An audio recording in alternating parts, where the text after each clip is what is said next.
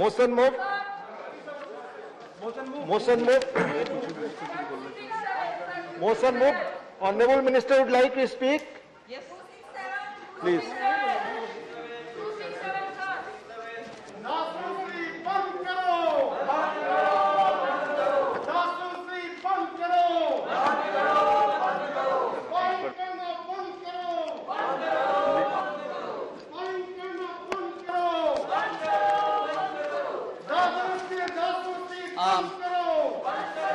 Deputy Chairman, sir, thank you for giving me this opportunity.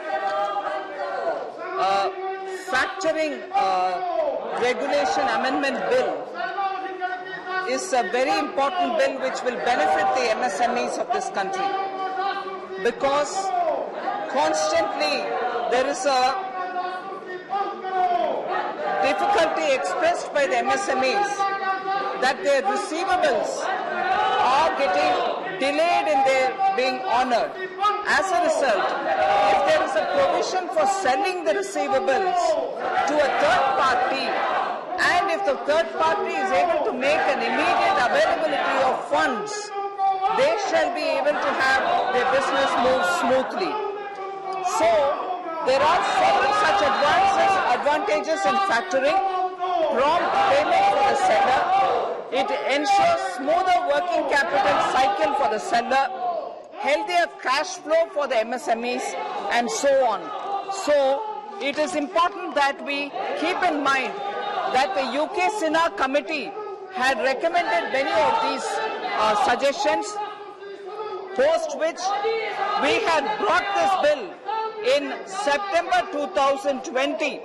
It was referred to a standing committee in September 24th September 20, it was referred to a standing committee, and after the detailed examination, the standing committee came up with its report on 3rd February.